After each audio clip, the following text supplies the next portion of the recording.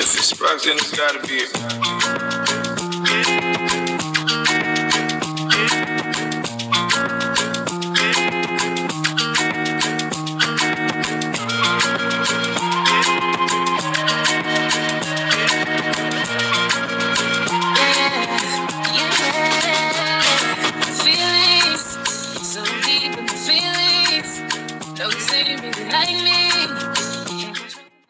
Now I'm just going to lower the heat and I'm going to cover this up and let it sit for like 4 to 3 minutes.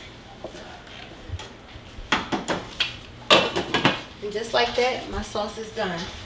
Hey guys, welcome back to my channel. If you guys are new here, my name is Brittany. Please make sure that you like, comment, and subscribe. Tonight I'm going to be making Alfredo sauce, but from scratch. We are getting rid of jar sauces. So if you guys aren't familiar with my food playlist, please make sure you check that out on this channel, because on this channel we cook, we like to eat, and tonight we are getting rid of jar sauce. We are going to make our Alfredo pasta sauce from scratch.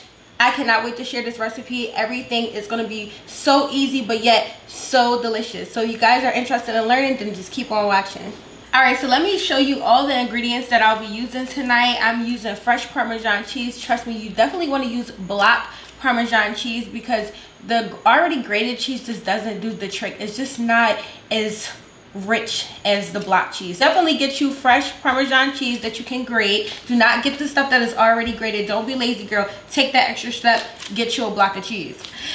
I also have some Philadelphia cream cheese. This is like the actual secret to the recipe, so you definitely want to make sure that you have some cream cheese. Of course, heavy whipping cream for your sauce. I typically use fresh garlic, but tonight I'm just going to use this minced garlic. I have a stick of butter, and then of course I have my cheese grater to grate my fresh Parmesan, and I always toss in some salt, pepper, and Cajun at the end. Alright, so the first thing I'm going to do is grate my Parmesan cheese. I think this block of cheese gives you about 1 cup. And I like to make sure that I make enough, because I like to have extra. It's nothing like when your Alfredo sauce settles in the next day for leftovers. Oh my goodness. Like, it tastes so good the first day, but the next day when that sauce settle in, listen, bomb, okay? Bomb. Alright, so I have 1 cup of the fresh grated Parmesan cheese here. I'm going to be using the minced garlic. Like I was saying, I'm just going to use 1 tablespoon of that. But if you're at home and you have the fresh garlic, make sure you use 2 garlic cloves. So now I'm going to get ready to make my sauce. The first thing I'm going to do is melt this butter on the stove. I'm going to put the heat, I'm going to have the flame to like medium low, and I'm going to add my tablespoon of garlic. Alright, so let's go melt this butter on the stove.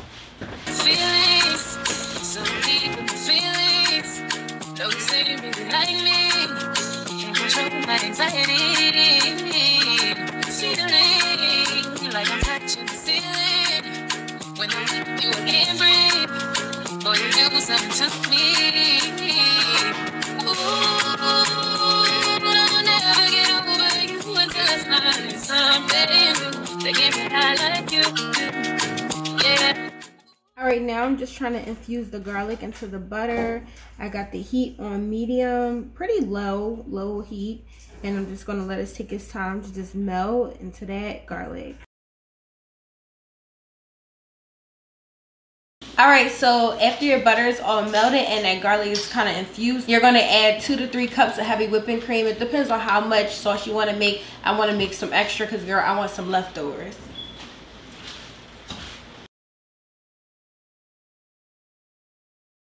Now I'm going to add in my 3 cups of heavy whipping cream.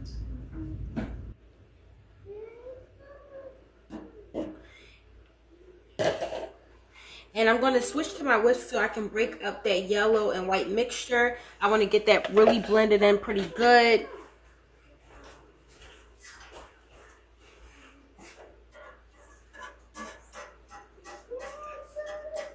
So you might want to stir this for an extra couple of minutes just to get that butter and that whipping cream and mixed up really good. Alright, so at this point all of the yellow is pretty much stirred in. So you don't want to see any of that, and that's exactly when you'll know that you mix it in pretty good. Alright, now I'm going to add in my grated Parmesan cheese, and I'm going to stir this in. I turned the flame up just a little bit. It's not on high, but it's just a little bit higher than low. So it's kind of like on the highest point of medium. And I'm just going to stir this bad boy in. Gonna stir this up until like the cheese begins to melt. All right, my sauce is nice and hot. I know that it's ready for my cream cheese because it's bubbling. So now it's time to add in my 2 large amounts of the Philly cream cheese. And let me tell you, this makes such a difference for your sauce. This is definitely not something that you want to leave out. It just makes the texture a little bit thicker, but it also gives it a lot more flavor. It's pretty much ready. I'm ready to add in some salt and pepper.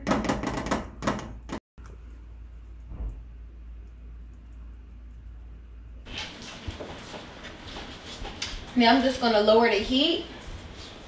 And I'm going to cover this up and let it sit for like 4 to 3 minutes.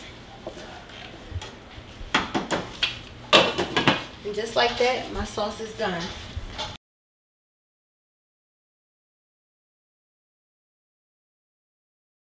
Alright, so I have my chicken on. It's almost finished. And I'm going to add in my linguine noodles. That's my noodle preference. When I make Alfredo, I just love to use linguine noodles. And next I'm going to saute my shrimp because shrimp takes like 2 minutes.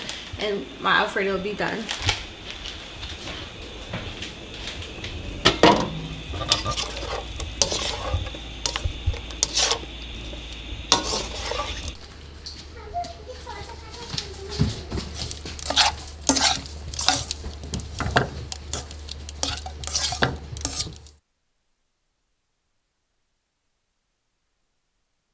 Alright, my pasta is complete. I have my chicken and shrimp already thrown into my Alfredo sauce. Over here, I'm just going to add a little olive oil to my linguine noodles. And then I'm going to sprinkle a little parsley on top.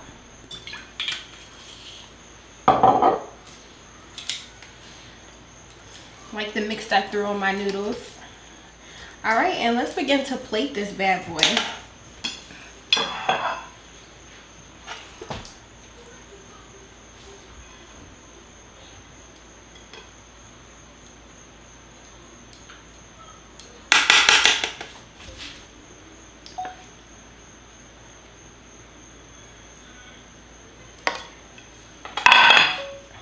And last but not least, I like to sprinkle a little bit of Cajun on the top of mine. This is preference. I like my food to have a little kick. It smells so good.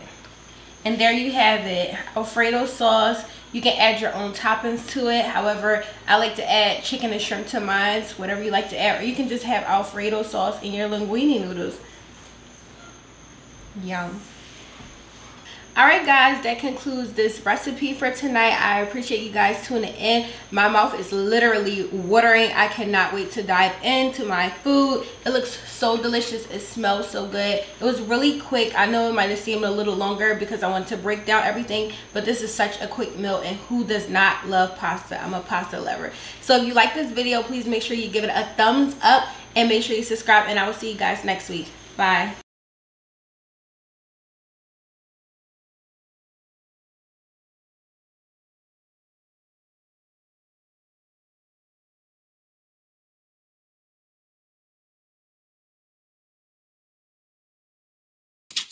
If it's sparks, then it's gotta be it.